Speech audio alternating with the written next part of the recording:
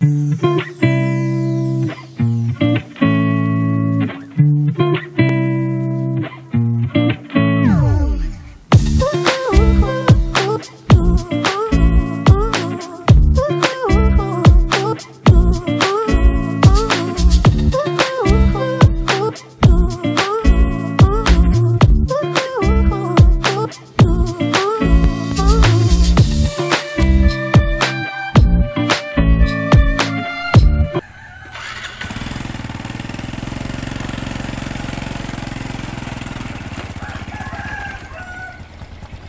trời bắt đi chài cá, nhóc cá hết trơn. Coi không dễ chài gì. Dạ dạ.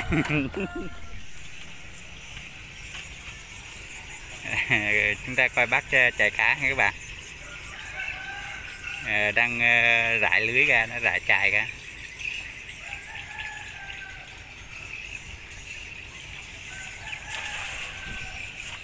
Quá tròn luôn.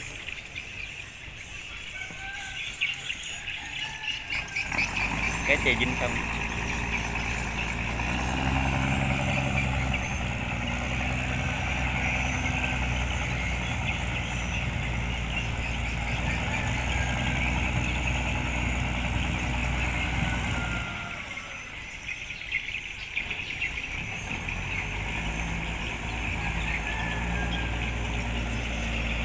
Ngay cái bến phà đồng đội các bạn ha. Ngay đây, ngay ngã ba nè.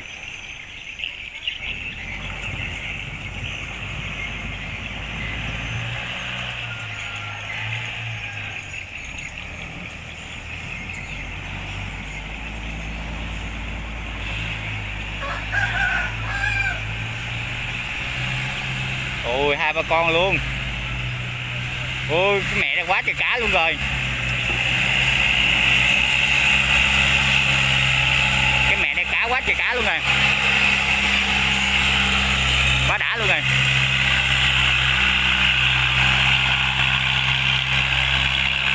Vô mánh mẹ này biết nhiêu cá luôn. Chài đủ ăn luôn. Quá trời luôn.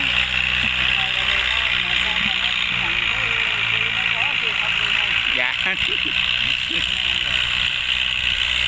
Quá trời cá luôn nè.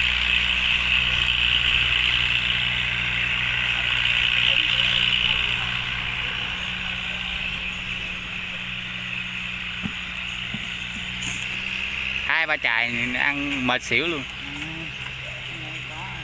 Sợ nó dính gai dính gì ở dưới thôi chứ. Cái này là con cá này chỉ mình chả với người lớn mình ăn được chứ trẻ em. Chứ xương không. Cái này kho mía hay là kho lá giấm ăn cũng ngon gì bác.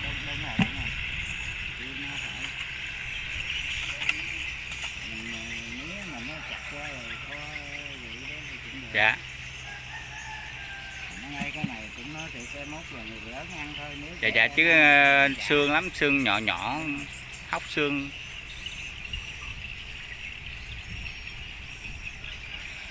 Bắt chài cái chài sông lớn mà chài tròn gì kỹ thuật quá.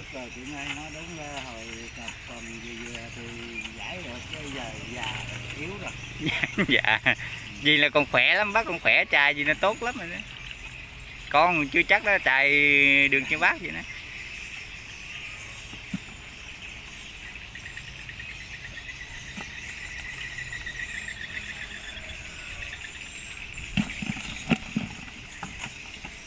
Hôm nay theo chân bác kiếm cá nha.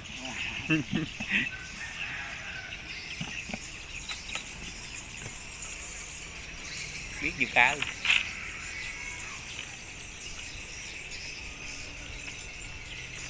Cái này hình như nó cũng tập trung theo từng nhóm một bác ơi. Đúng rồi, chứ không phải nó cũng cực đàn đó. Cái cầu này nó khởi công lâu chưa bác? Cái này cũng hơi lâu rồi đó. À bác có mồi hả? Có mồi. Đi qua đây chạy bên nữa. Có mồi các bạn ha. Nó rải mồi trước khi chài. Mồi gồm thức ăn gà với lại lúa ngâm đó. Được ba mẹ bữa này cá này các bạn.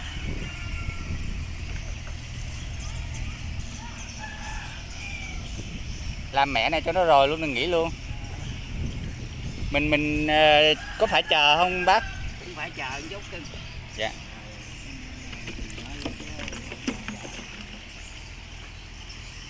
Cho nó bắt mồi rồi nó chạy. Dạ.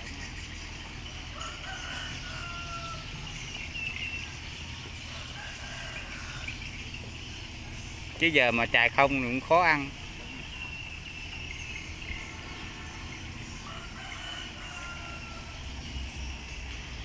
Thấy cái gì hay hay quay gì coi.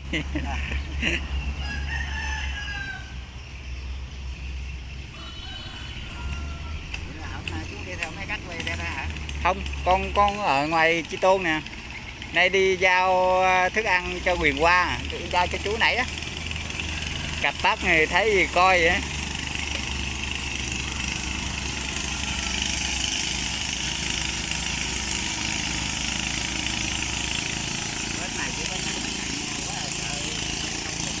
Dạ dạ.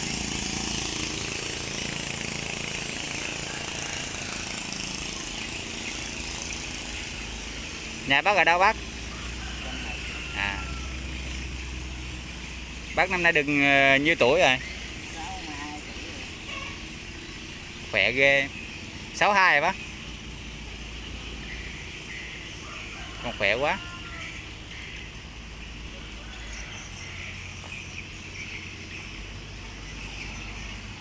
Giờ bắt quăng chài ha các bạn ha. Nãy mồi chúng ta thả xong rồi đó. Chờ khoảng 3-4 phút thì cho cá nó quá đẹp. Tại nó vướng cành cây đó, mình bung ra không được.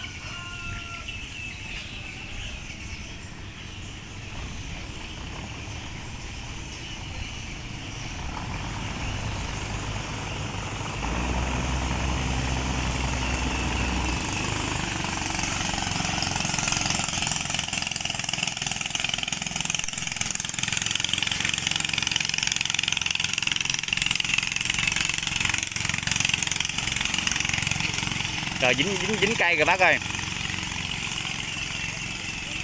Bác đưa con cầm cho. Cái khúc này cây nhiều lắm nè.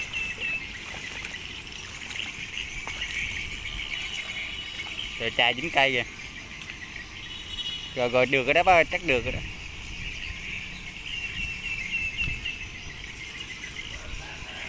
Rồi cố gắng mẹ này nữa thôi nghỉ. Già khổ ghê.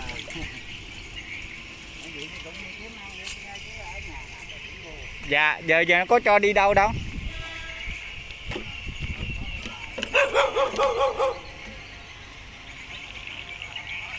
Nằm ghét vừa quà nó cũng mệt nữa.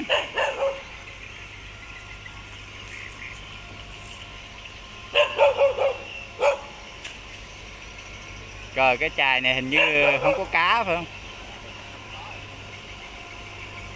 Thất thu. Dạ dạ đúng rồi. Rồi cái chài thất thu rồi. Xong ra chở xì te nè các bạn. Ghe chở nè. Cái này về làm giấy.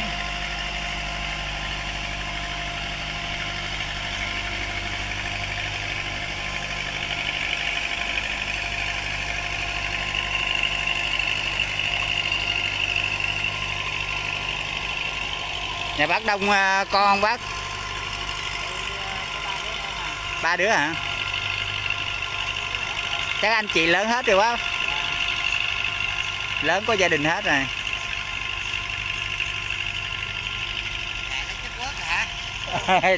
Chài hai bên gần nhau quá. Nãy nó dính cây rồi, góc đó đó. Nó dội ra. Đó đây em giải chụp đây nè, chụp đụng đực chéo đó. Chai này nghỉ rồi. Đủ ăn rồi, cá này xương lắm, để người lớn ăn, trong nít ăn.